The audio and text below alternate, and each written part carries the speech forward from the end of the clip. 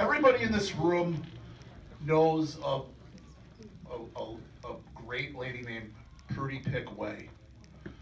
Prudence is a person that whenever anybody needs something in the city, likely you're going to go to Pick Heaters and talk to Prudy. Prudy is one of the most generous people that the city of West Bend has ever seen. So she is a friend to this association. So when we sat together and talked about how could we honor Prudy, we decided that we wanted to name an award after her to show up-and-comers, people that in the community that give back, do great things to give back to this game. And we named the award after her, so this is the first year we're going to be giving it. And it is only fitting that the person that's getting it tonight, Jed Justman, is going to be getting the honor tonight, the first person. Jed started playing this game about 20 years ago in Land O'Lakes, and what many people don't know is that Jed comes from a family of givers. His dad was a local politician. Mom Bonnie would take her shirt off the back, help out anybody in need, and didn't fall far from Jed. The only difference between Jed and a lot of people is Jed doesn't go around and beat his chest about it. He just does it. And Jed is one of the most kind-hearted people behind a very tough exterior that I've ever met. So when he's getting this award tonight, it's probably going to ruin his rep.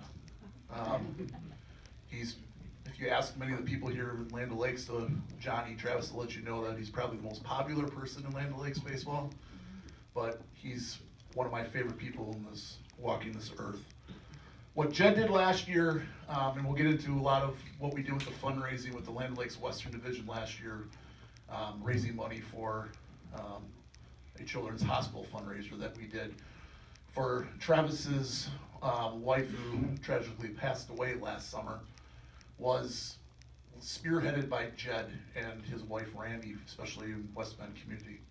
And they raised the most money and the most toys that of all the 14 teams that we have in Land O'Lakes. So at this time, it is my pleasure to introduce and award the first ever Prudy Pickway Community Service Award to Jed Justman.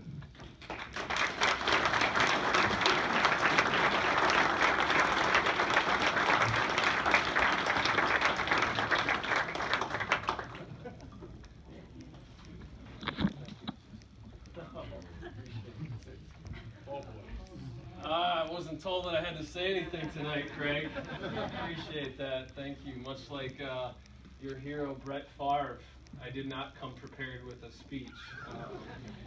But Travis, I'm sure those words would never come out of your mouth. I apologize for all the crap that I probably did to you. I got mine written down. Back in the day, but I've been playing baseball in West Bend for 30 out of my 36 years. And ironically, probably about 3 to 4 years ago, I guess first of all, if you would have asked anybody that knows me or my family or friends, they probably would never have said that I was going to win a philanthropic award. And it probably took me about 4 years ago to finally mature.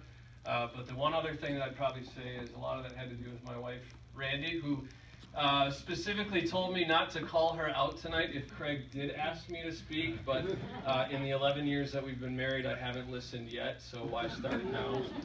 So I was not born with empathy, so thank you, Randy, for passing that along to me. But I think it was probably about 4 years ago in a game that we had played Sussex.